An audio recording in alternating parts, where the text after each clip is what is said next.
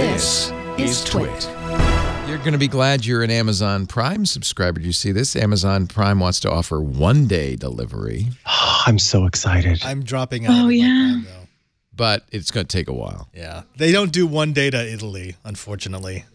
Yeah, no, they had announced this on their earning call, I guess, was it Friday, Thursday, something like that. And it was funny because literally then afterwards, every single question that was asked by the investors was, oh yeah, about that one-day delivery. I mean, they've essentially said where Amazon, I guess, they said they're trying to, over the next year, change entirely globally their 2-day Prime shipping offer from around the globe to be 1 day to all zip codes anywhere. And they're going to spend at least $800 million trying to transfer over their logistic services and their whole network to work for 1 day. I can't wait to tell my grandchildren. I remember when it took 2 days to get an Amazon.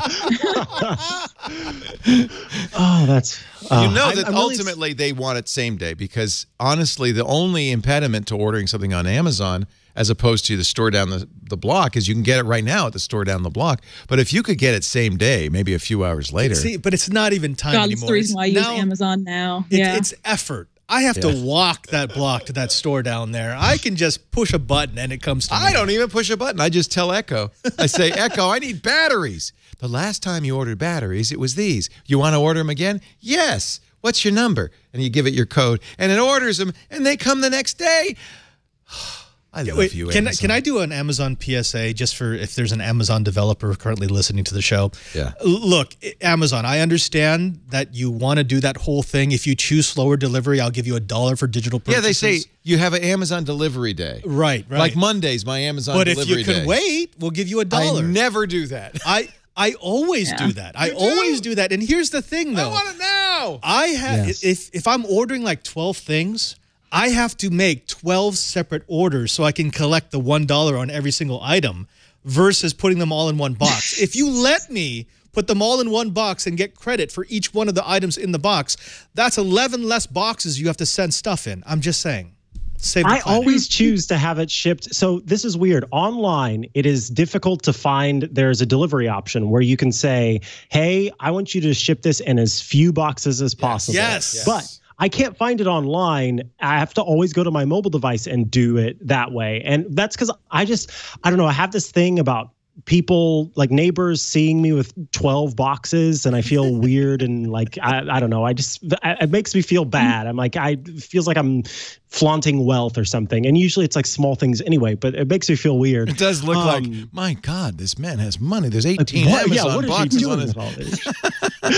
What's inside of there? And so I find this interesting, and I'm curious, all of you, your experiences with Amazon delivery. I have not had any issues. If it says 2-day shipping, I think once in my whole history of being an Amazon customer, I've had it. It took 3 days instead of the 2 days. But I saw several people on Twitter complain saying, oh, great, they're going to switch it to 1-day delivery. This is going to cause a bunch of issues for me. I wish they would just improve the quality and this and that and the other. A lot of people apparently have issues with whomever is delivering their packages where they don't put them on their porch, or it doesn't end up showing up, or they say I knocked and no one answered, and then they're like, I was home all day because I work from home and I didn't hear a knock. I've not had any issues personally. Most of the time Amazon chooses to use the postal service, the US Postal Service, to deliver mine. Occasionally it's UPS. But I'm curious for you all, if you order 2-day, does it arrive in 2 days? 2 days or less for me. Well, that's because, Micah, you live in a big city, a big urban metropolitan region, and so it's easy to deliver to you, right? I don't. I live in the Midwest, and I know. Okay, that was the joke. Probably. Okay, I was like, wait, I don't. Maybe you live next door to an Amazon fulfillment. That's probably what it is. I need to look around. There's many a time where our Amazon deliveries have been delayed. I ordered before I left for vacation. I bought a new ThinkPad, and I ordered a 1 terabyte M.2 drive from Western Digital. I'm in Hawaii, and I got an email saying, we don't know what happened. The carrier lost it. And good. What? It was supposed to come the next day. I thought, that's amazing. And it didn't come at all.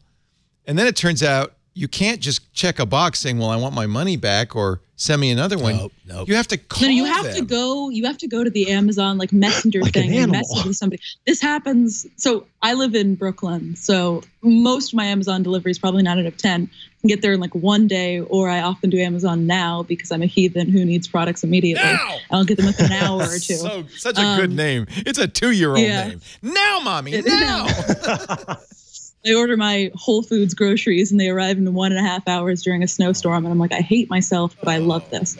But 1 out of every 10 times I probably make an Amazon order, it'll get, I think the U.S. Postal Service has a vendetta against me because my stuff will just get lost somehow or never arrive, or it'll say it got delivered. But then if I check the tracking thing, it'll be in I don't know, upstate New York somewhere, never got taken from its facility. So I just messaged the Amazon little chat line. Yeah, but you can't, that's the only way you can do it, right? Is you have to... Yeah, there used to be a button you could click that says, my package got lost, or more often for in New York, my package got taken from my doorstep by a neighbor. But, now they have... Never moving to a big city. There is a more effective way to complain to Amazon than going through their help screen, though.